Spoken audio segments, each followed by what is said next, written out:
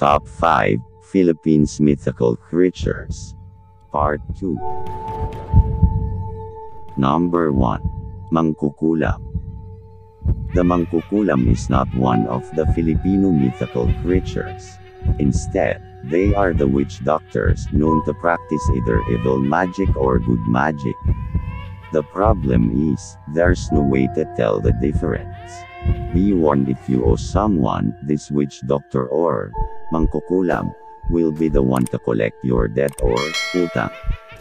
While most Filipinos will tell you that they don't believe in the mangkukulam, some strange practices still prevail.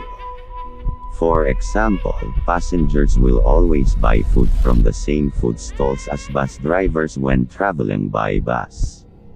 That's because bus drivers know which places to avoid, areas that are supposedly cursed by the local mangkukulam.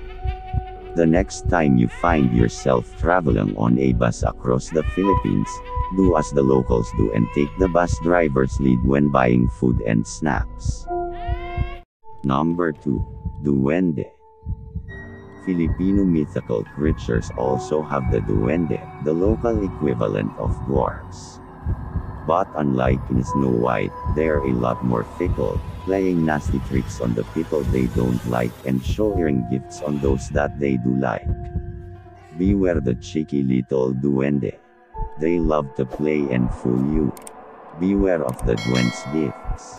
Even among Filipino monsters, they are notorious for being very jealous and quite vicious in their anger. They are known to suddenly go from being extravagantly generous to become mean and spiteful all in a split second. Number 3. Diwata or Fairy. The Diwata in Filipino mythical creatures is a pre-Spanish colonial mythology, a dryad-like spirit that is surprisingly similar to fairy legends of other countries. Much like famous fairy legends, the Diwata can take on beautiful and attractive human forms and often invite people to go back to where they live and never be seen again in the outside world. Don't be lured to the Diwata's beauty, you might not come back in the real world. The similarities between Diwata and fairies, also known as encantado or silly, between so many different cultures suggests that there might be more truth to these creatures than we care to admit. Number 4. Aswang. The aswang is the queen bee of Filipino monsters because of how powerful it is.